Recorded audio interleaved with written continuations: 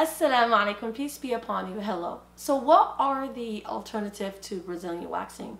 Previously I've done a video which talked about why Brazilian waxing is not allowed in Islam, even if another woman is doing the service.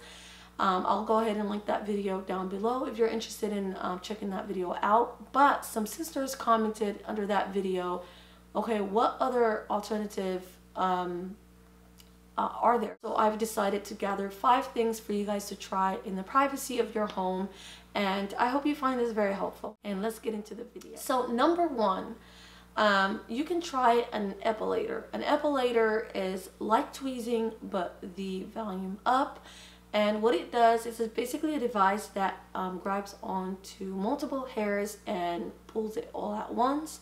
Pain level, I heard, is about 6, so from 1 to 10 it's at 6. So it can be pretty painful at first, but people were saying in the review that as time goes on you'll kind of get used to that. So that is the first option. The second option that you can try is actually a cream, a hair removal cream like Nair, and what it does is the chemical in that cream breaks down the hair after like 10 minutes, and you could just take a wet towel and just remove that. There's no pain level to that, and it lasts up to a week. But the catch is, though, there is a slight distinct smell to it, but it's not that bad, but it's very noticeable. It won't last long, but at least it's better than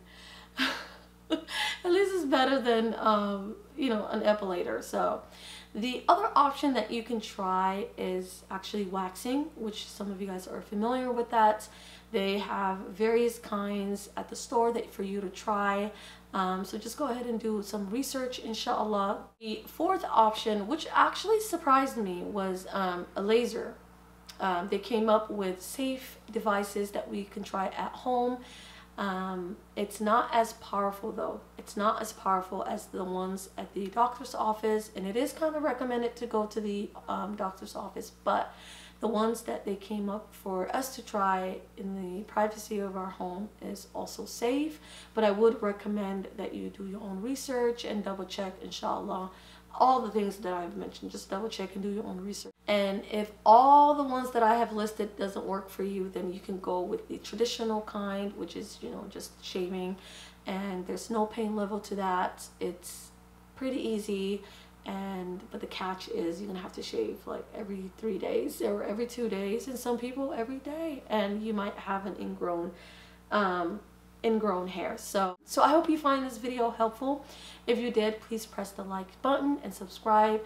And if you have any other options for us to try, please let us know in the comment down below. Help a sister out, inshallah. So I'll see you guys next time. Assalamu alaikum. Take care.